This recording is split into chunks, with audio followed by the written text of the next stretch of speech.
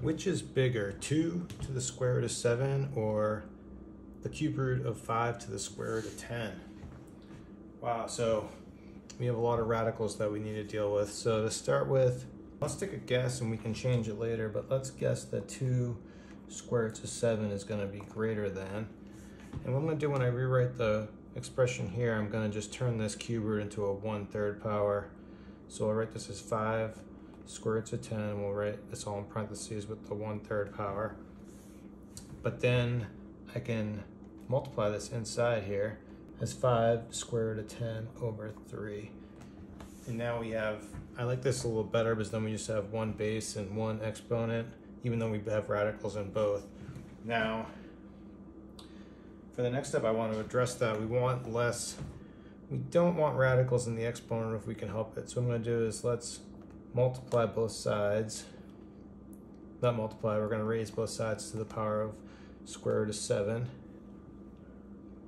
Then that'll allow us to multiply again inside the parentheses. So we'll have on the left side 2 square root of 7 times square root of 7 is just going to be 7. We're hoping that's going to be greater than 5. Multiplying this inside, we're going to have square root of 7 times square root of 10 is square root of 70 all over 3. And from here I can notice that 2 to the 7th is 128. And typically in a which is bigger problem, we want to find a point of comparison, right? We want to find like a power of 5 that's similar to our power of 2. And in this case, we have this is why we have our assumption that the left side is going to be greater. So we'd like to have a power of 5 that's less than 128.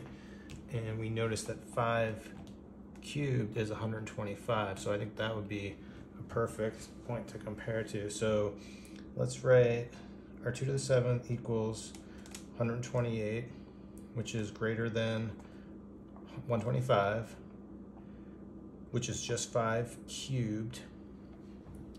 And for this whole thing to work, we want 5 cubed to be greater than 5 to the square root of 70 over 3. And now the good thing with this is we've actually created a much simpler which is bigger problem as we can compare these two, but because they have the same base of 5, we can just compare 3 to the square root of 70 over 3. And there's a few ways to do this.